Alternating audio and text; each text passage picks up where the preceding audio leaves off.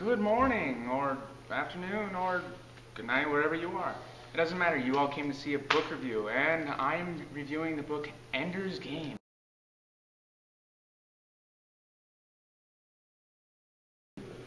Now, I recommend this book to any sci-fi enthusiast, or if you're curious about sci-fi.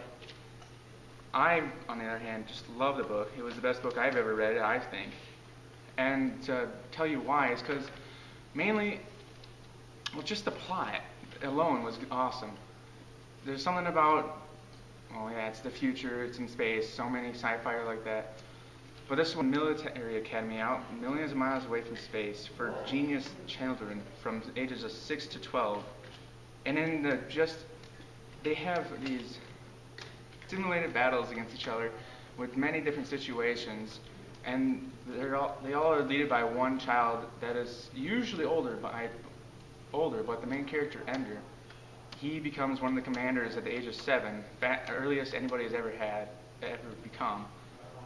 Throughout the entire book, he becomes more secluded and feels less like he belongs to humanity, and the reader usually might get a bit emotional and feel sorry for him. But throughout the entire thing, he just goes, fights, just holds everything, doesn't hold anything back. He doesn't lose, he never gives up.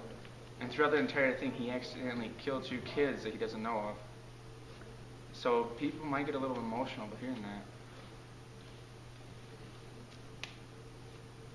Again, I would recommend this for any sci-fi enthusiast.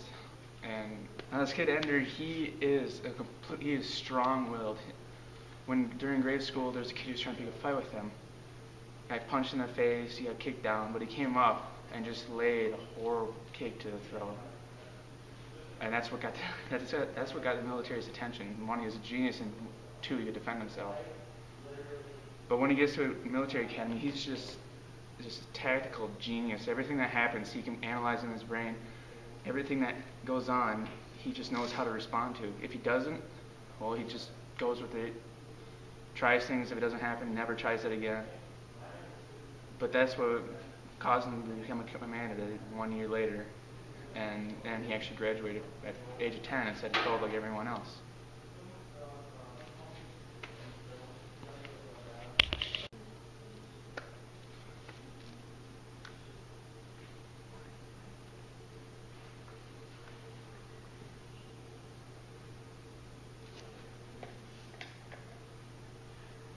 You can tell when you delete that part.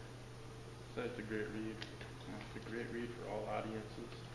It's a great read for all audiences. It's a little bit higher, as in it's more a college-bound book, but I still recommend it even if you aren't college-bound.